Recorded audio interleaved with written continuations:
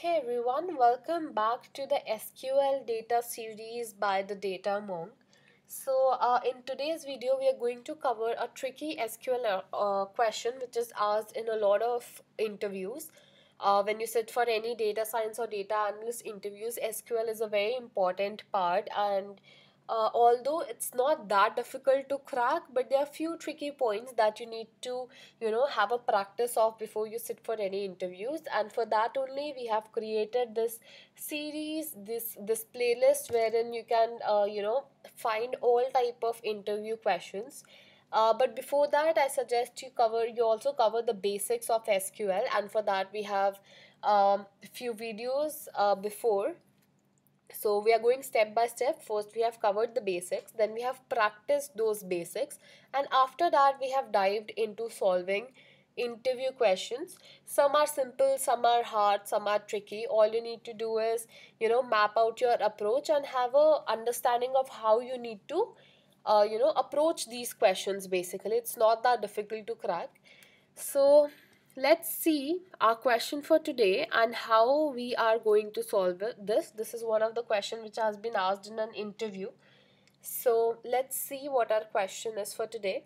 We have our table orders. Okay, we have a table named orders wherein we have 6 attributes, that is the ID, customer ID, order date, order quantity, order cost, and order details. So I have populated it with some test value, and let me just show you our table first so we know what we are dealing with. Alright, I'll run this. And we have our table with us. We have 8 values: the customer IDs, order date, order quantity, cost, and details. And if you see, we have taken order date in the timestamp format only, which is the date time values. But it could have been in any other uh, you know format as well. It could have been an integer data type or text data type or whatever. But I'll show you how you can, if it would have been in some other value, how would you have been converted it to the timestamp value, because that you'll need in the question. You'll know why. So let us first see what our question is and how we need to solve it. Alright, so our question is to calculate total revenue.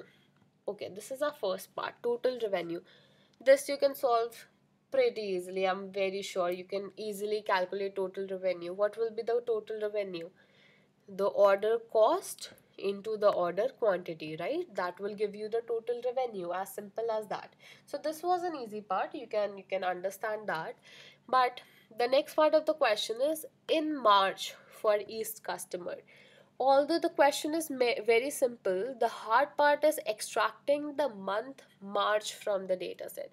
Now this is a small data set. You can easily extract March, but it could have been like, instead of 8, it could have been 800 or 8000 values, and for that you need to find just the revenue for the month of March. It could be a little tricky to get that, but we are going to do that, and we are going to do that in a very easy way. And the last part of the question is, of course, to sort results based on revenue from highest to lowest. So this is what we need, right? So your first approach to the question should be, let us first work upon extracting the month March, and for that we'll use the extract function. SQL extract function is used to separate field name from the value. I'll show you how you can do that. So this is the main and the trickiest part of the question, and we are going to solve it right now, and after that pretty easy for you to crack the entire question. So what we are going to do is select star from orders. Now comes our condition where, because this is the main part, where it lies in the month March. For that, how you are going to write the query? You'll use the function extract. As I mentioned, it is used to separate a field name from the value. Alright, so what field do we need? That what field do we need? We need the month field, right?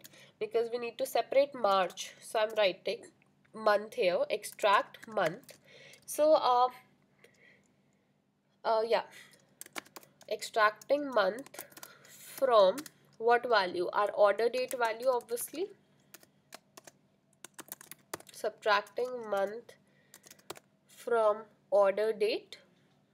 Then, as I said, because this value could have been an integer or string, you will convert it into timestamp to be on a safer side. So timestamp function returns date time value. If you see, we got the date and we got the time as well. So we are extracting month from order date, converting it to timestamp, and what this should be equal to. This month should be equal to 3. March is the third month, right? So this month should be equal to 3. Now, extract function, as I said, it can basically extract any value from this particular attribute. So our attribute has month, year, month, date, and it has hours, minutes, and seconds also. So if I wanted to find just the revenue on particular date, like third date, so I would have written it date here. If I wanted some other, on particular year, revenue of a particular year, so I would have mentioned year here, right? But I need it for month, so that is why I'm writing month. And I'm selecting it from order date. I'm converting it to, we are doing a runtime conversion here. We have talked more about it in the previous video, so you can go through that once. So we are runtime. This operator is basically used for runtime conversion, and we are converting it to timestamp, which is the date time value, and we are setting the value to 3. So this should basically extract me the March, basically all these values from the month of March. We haven't solved the question yet. We have just extracted all the values from the month of March. So if you see the order date here, it is 4th March, 1st March, 4th March, 10th March, right? This was the main tricky part of the question. I think rest you can easily solve, which is to calculate the revenue. So how we'll do that? We'll just write, say, select. Okay, I'll treat this as my subquery only. We'll treat this as our subquery. So I'm going to write select. We don't need all the columns, so I'm just selecting particular column, like select customer ID, customer ID, order date. All right, then we need the revenue, so we are going to use the aggregate function sum. And what we need the sum of? To calculate revenue, you'll obviously multiply order cost star order quantity, and we'll get the sum of that to get the revenue. And we'll also give this a alias name, revenue, right, from orders. Now comes our where condition, where we extract the month March. Then we are going to group by order date, otherwise it will show you an error. You need to group by order date, and say we'll also group this by customer ID, because these are the unique values that we are getting in the query.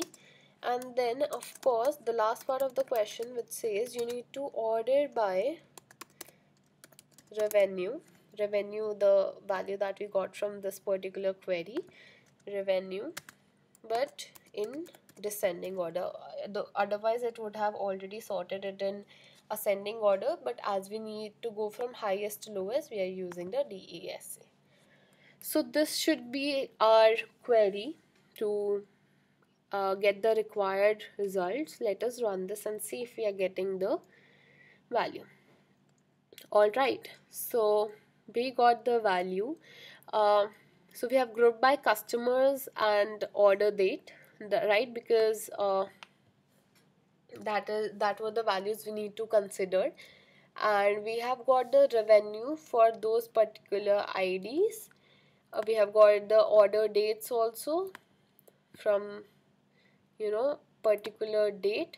Now if you would have noticed, our previous table had four values, wherein uh, this 1st of March was two times actually, but now that we have ordered it, so we have got the actual total revenue from the entire four columns, and this is what we needed to calculate, the total revenue in March, and that is what we have got. Right? So I hope the question was pretty simple to understand. You just need to map out your approach to solve any question like this. Just go step by step.